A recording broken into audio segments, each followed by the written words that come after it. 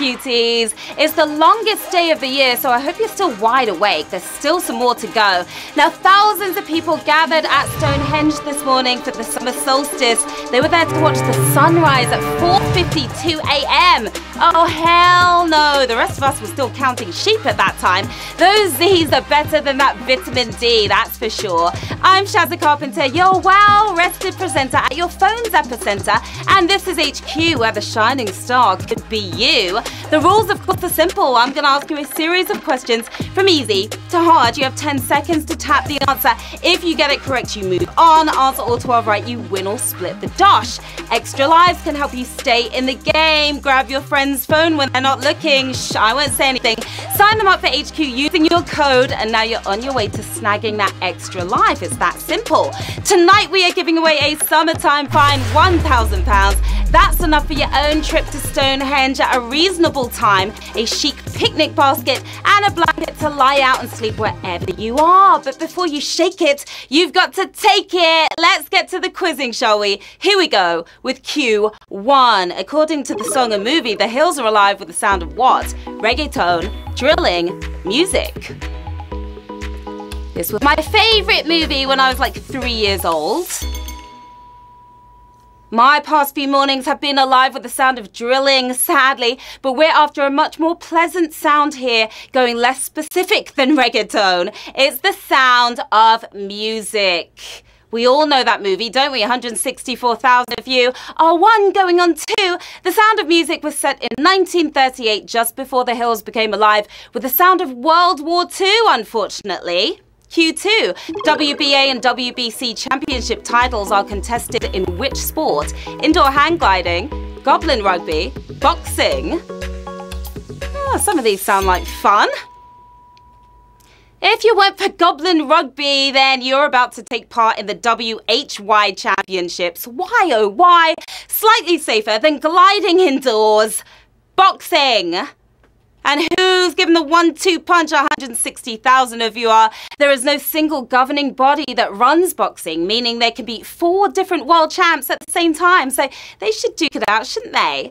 And we see you out there, players. Happy birthday, Tracy from Taz. Have a great one. Hi to Saul and Meg, HQ's skinniest legends, according to them. Hi, Lewis. Thank you for the sausage sign. The Pond Boys are playing tonight. Congrats to Jamie Baker, who just secured a very big business deal. Good luck with that. Hi to Queen Bird and to Samuel Gilmore, one of our avid players. Good luck to each and every one of you. Here we go with Q3. In Greek mythology, a centaur comprises of a human torso and the body of which animal? Blobfish, featherless chicken, horse. I'm just imagining all these combos right now. It's making me chuckle. They all look ridiculous, but which hybrid did the Greeks go for? Better at jumping over water than swimming in it. They were half horse. Half man, half horse. 156,000 if you're galloping on to the next round. Centaurs were depicted as wild and lustful, which is a 50 Shades of Grey prequel none of us want to see. Thank you very much. You couldn't unsee that. Q4. Which of these free email services has the most users? Yahoo, Gmail, Outlook. I know which one I stand behind. Even with MSN and Hotmail users included in their total, Microsoft Outlook is still in second place here, preferring @ symbols to exclamation marks. It's Gmail. We all have Gmail addresses now, don't we? 88,000 of you got the message, but we lost quite a few of you there. That was brutal-ish. Now, Gmail has over 1.2 billion users. I see the number in their daily right next to my inbox. That's how I know. Q5. Which artist's real first name is Dylan? Lethal Bizzle, Tinchy Strider, Dizzy Rascal. I've interviewed a couple of these guys before, but which one's Dylan? We know them all by their stage names, but whose mum still calls him Dylan, turning the entire country bonkers? It's Dizzy Rascal. We love Dizzy Rascal, don't we? 52,702 of you are certainly not crazy. One of the pioneers of grime, Rascal has spent enough time on top of the charts to make anyone feel dizzy. All the way up there.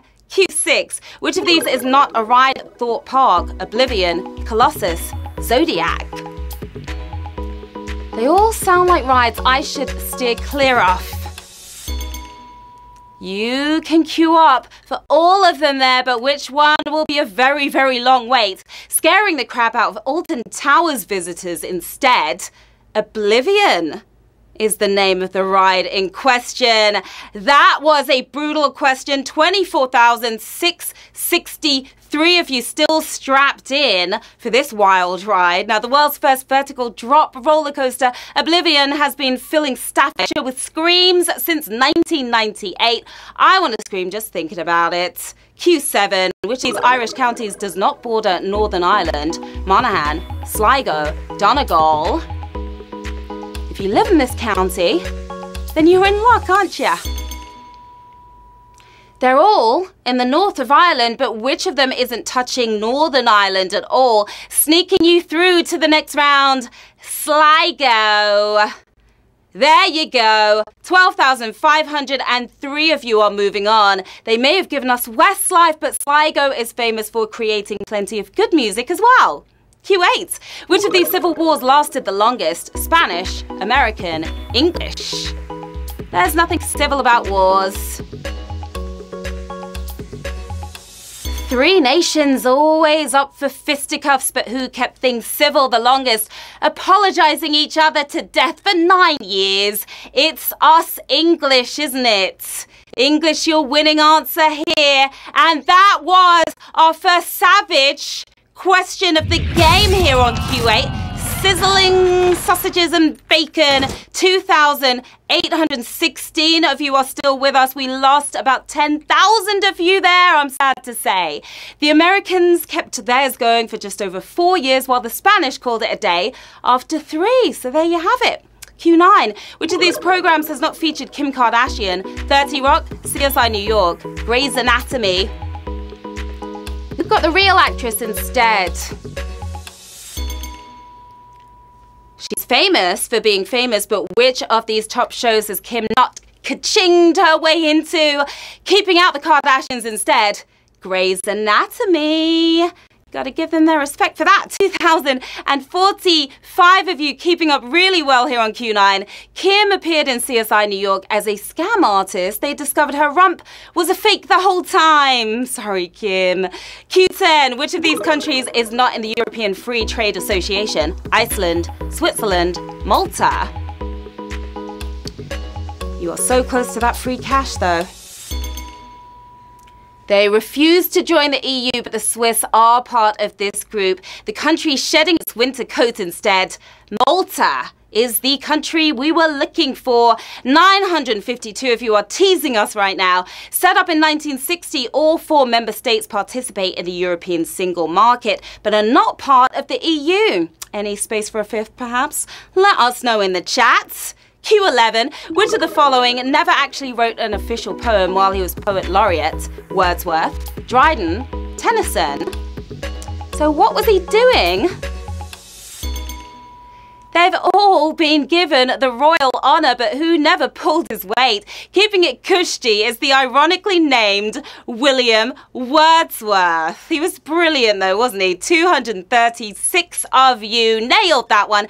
Rhyming couplets at the ready, because we are moving into the final stanza. With 236 players left in the game, another 101 of you using your extra life to get back in. £1,000 up for grabs. Who's gonna take it home? Q12. Which of these acts topped the French singles charts before they topped the UK singles charts? Pink Floyd, UB40, Madness. 3 legendary bands.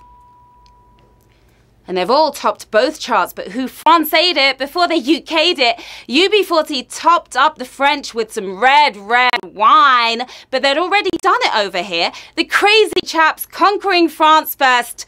Madness is your winning answer. And we have 67 winners, my lovelies.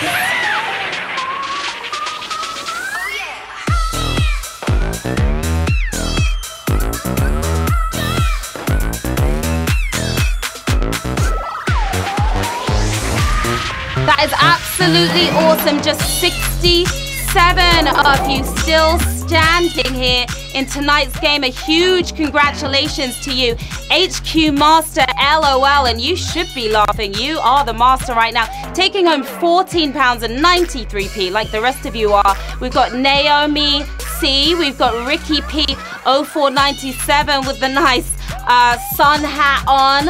Who else do we have? We've got Josh Lee taking a picture, Glastonbury, and a bunch of other winners as well. What are you going to do with that cash? Maybe sing along with the Sound of Music, ride on Oblivion. I mean, there's a lot you can do with that money, isn't there? That was a tremendously great game, HQTs. Thank you for playing. I'm Sharon Carpenter. You can find me at the below. Stop by, keep me company. Let me know how you did tonight. We've got more cash coming at you tomorrow, £1,000 of it. That is happening at 3 p.m. BST. Until then, enjoy the rest of this long day. I will see you soon. Bye.